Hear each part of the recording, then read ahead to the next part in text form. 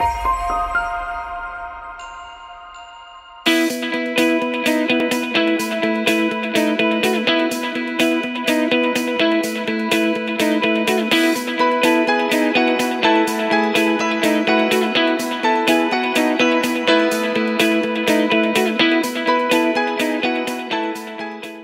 right, everybody, thanks for your time. Don't want to take too much time, but hopefully this is just some information.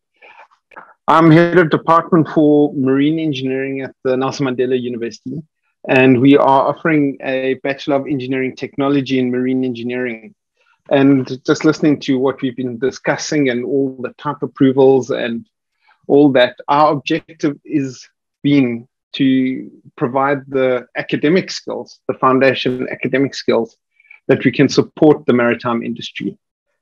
And just to make sure that we have graduates coming out that your industry can then mentor and grow into engineers developing the products that you're talking about.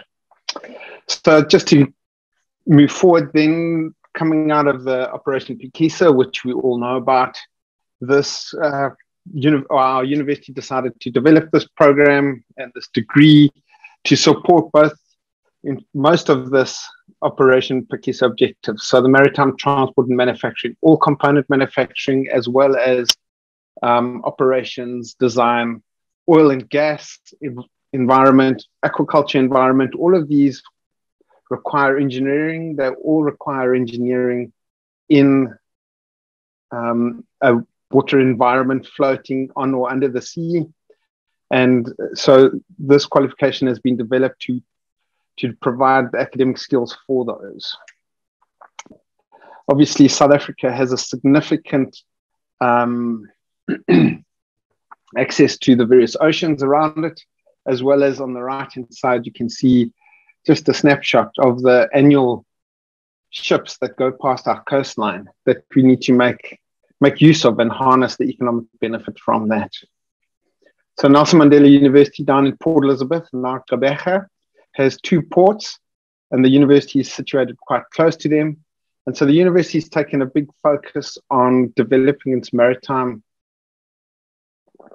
and maritime related qualifications. So it's not only engineering, we've developed a maritime campus and looking at maritime business management, maritime logistics, as well as our qualification, which is engineering. Right, so on the left-hand side there, you see we have now the Department of Marine Engineering, and we have a Bachelor of Engineering Technology in Marine Engineering, and it's part of the School of Engineering, and it's complementary with the degree in Mechanical Engineering. So we have the BEng Tech Marine, and then it feeds into the honors for Mechanical Engineering, and I'll talk a little bit more about that in a few slides' time. So our history in engineering at the university, we have electrical, industrial, we've got mechatronics, we've got civil, and a very strong mechanical department. And so our department is just fed into the mechanical and using and combined with a number of the mechanical qualifications. Right, again, so marine engineering, it's the BEng Tech in Marine Engineering has 2, I suppose, let's put it legs, and it's to feed into either a seafarer, in other words, someone which goes on and works on the ships and operates the ships and up to what we call chief engineer, or a land-based environment as an engineering technologist, which is the EXA Engineering Council of South Africa accredited. And we're looking at developing eventually into a naval architecture speciality. We're looking at our qualification looks at a focus on automation and maritime automation, as well as marine engineering.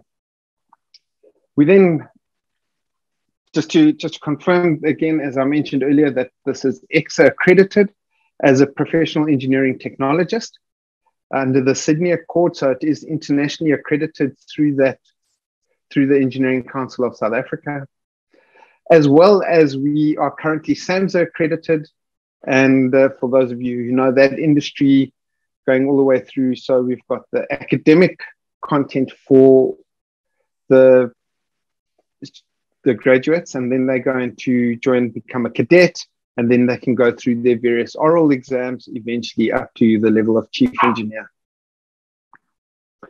All right, so just to clarify then, employment opportunities, anything in the maritime and marine industry. We're looking at the Navy, the Merchant Navy, we've got oil and gas, we've got ship and boat building. They were mentioning earlier about yacht builders and yachts, and the yacht industry, leisure industry in South Africa that is significant, as well as the land-based energy sector and factories. And obviously, the value chain within that environment.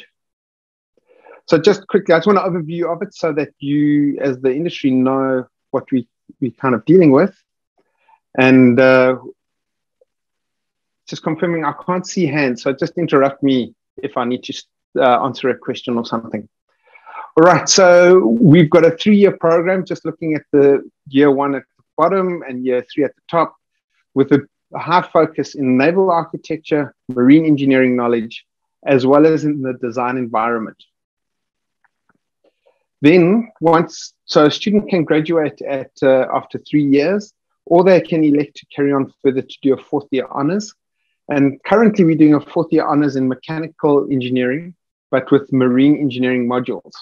And one of the modules then is marine craft design, performance, and seakeeping. And then in the 2nd semester, they go on to do a research project with a marine focus, as well as a design project with marine focus. So I don't want to go on too much, but if there are later questions in what content and what we do cover in these modules, these are just a list of the actual outline of the various subjects. But again, to highlight, we focus on naval architecture, we focus on marine engineering knowledge. There is the marine law, which obviously this webinar has talked a lot into, as well as marine electrical, as well as automation engineering. Then just for information purposes, we've got mechanical engineering. Half of the subjects are our general mechanical engineering subjects that the mechanical engineers also then take, which is then mathematics. We've got physics 1 and 2, general engineering and mechanical design, thermodynamics, statics and dynamics, strength of materials, as well as fluid mechanics. So just moving on then, so where we focus on, we've got some research that we are currently doing, and we've kind of focusing on hull optimization for the Southern Oceans conditions at the moment. And we've also got a marine robotics center that we are looking at, and that they are doing research in autonomous robotic vessels that are going out to sea and taking various measurements. Just looking at our staff, just so that we put you in the picture for that, we've got Mr. Boswell Das, who we sent to the University of Southampton, and he got his MSc in naval architecture in 2017, and is currently doing his PhD in naval architecture, looking at safety assessment of fishing trawler operations in the Southern Oceans and ship motion triggered by hauled fishing gear. So he's quite advanced in his research there. We've got Mr. John Fernandez, who's our electrical and automation specialist. At the moment, we've got a vacant position. We've got our chief engineer, Sergio Giannotti, has resigned and moved on to the actual shipbuilding industry, and he's working in Germany at the moment. He's currently lecturing part-time for us, but we are looking at replacing that and have had some interviews for that. And then that's myself there. I've just finished my PhD in shipbuilding management, and just looking at how we can develop the economy and the shipbuilding and manufacturing economy in South Africa. So our premises then, we've got a marine engineering and maritime focused lab area where we've got about 250 square meters of lab space, and we're developing it still. This is not entirely complete, but we are in the process of completing it. We've got some state-of-the-art simulation and audiovisual equipment where we can work together with Finland and Netherlands and Wärtsilä Maritime Trading Academy that we do training with. That's just a quick shot of our equipment that we have at the moment, or our demonstration equipment. We've got a 8L20 on the left and a 6L26 on the right-hand side there, as you can see. So those are just what we're using with the students to demonstrate, as well as some shafts, some stern tubes, and you can see we've even got some blades there. Again, so last year during the height of the COVID environment, we were setting up our simulation lab, and we've got the Wärtsilä-sponsored Transa software simulation lab that we are incorporating into our engineering program. Again, we do value our collaboration with international universities as well. So we've got a really good relationship with Finland, Solent in Southampton as well. And we work together with DUT and CPUT down here in South Africa. So that was just a quick overview and introduction to the qualification. The point of this, as discussed with Nicolene, is that we are needing industry to send and to identify students to be able to send to the university so that they can get trained in the industry and then the academics that you need. And then we can support you. So this is very important. I keep getting asked, do I have students? Well, yes, I've got one or two that have graduated, but they have now stayed on and they are studying further to do their masters. But what we are looking for is passionate school leavers that are passionate about the maritime industry, about yacht building, about boat building, shipbuilding, or going and working on super yachts, etc., etc. And they are the students that really would benefit from coming to study this. So it's important industry keeps looking for experts, but at the moment, unfortunately, because we have not been training recent or in the last few years, we are now trying to catch up on developing our academic skills, and that's what we're doing. So everybody, thanks very much. That was my presentation. If there are any questions, otherwise, Nicolene, over to you. Thanks, Howard. We look forward to see your influx of students into industry. Is there any questions for Howard? See in the chat.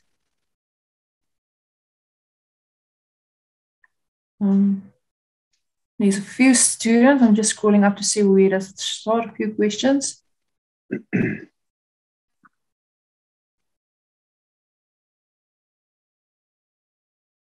Okay, I've got Andrew's question there. Is that correct? The last Go ahead. I'm still reading the top one, so go ahead. So that naval architect requires certification. Please, could you confirm how the university has arranged to have its graduates accredited to sign naval design? Okay, so firstly, this is a marine engineering technologist, and they have a foundation and a very strong foundation in naval architecture, but they are not a qualified naval architect. And currently, one, I don't have enough staff, and two, economically, there's not enough students who want to study naval architecture. But what we have done is we have developed a 5-year, so we talked about the 3-year program. So they're a technologist at this point, and we developed a 4th and a 5th year taught master's program that is on the shelf, so to speak. We don't have staff, nor do we have students who want to take it at the moment. At that point, they will then be a qualified naval architect. So these aren't graduates, they're technologists, or these graduates are technologists, not naval architects as per the RENA requirements. But they will certainly be able to support your drawing officers and do very good calculations, etc., etc. But as far as signing off on naval designs, that will have to be, that's what we aim to support in the future. I trust that answers that question.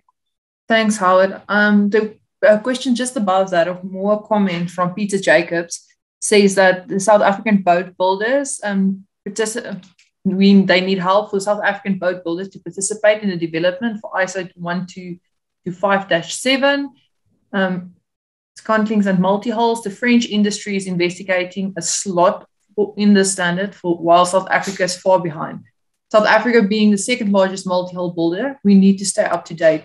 So he's just saying that that is a nice project for a group of students. And if you want to get in contact with Peter to discuss, we can clearly hook you guys up.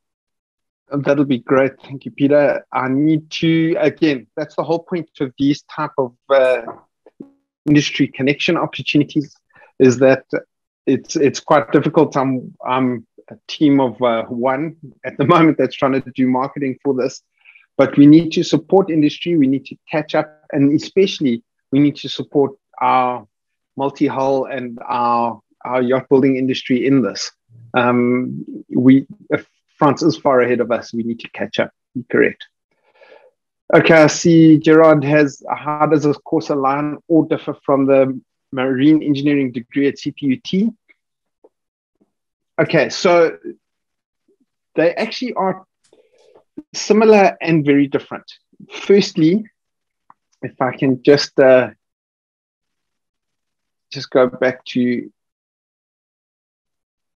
the course outline.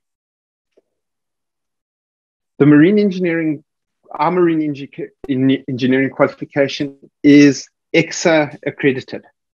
In other words, it has at the professional engineering technologist level, and equivalent to an incorporated engineer overseas or in the UK. And it has 420 credits, and it's a 3-year program. If you compare the CPUT is not engineering or AISI accredited, and they are a 360 credit qualification, as well as they are for operations. In other words, they are to go out, they're SAMHSA accredited so that they can go out to sea and operate and maintain the ships. So our qualification is also accredited by SAMHSA, so our graduates can also go out to sea and work on ships, but we also have a slightly higher or a more applied engineering cognitive approach where they can go into more of a design environment. I trust that makes sense. Thanks, Howard. And then the last comment from Pomozzo is that they will be able to help get out of school learners to get in touch with you. On that note, thanks very much. I appreciate that. That's the whole point, is to get students enthusiastic about marine engineering and into design environments. Okay, excellent.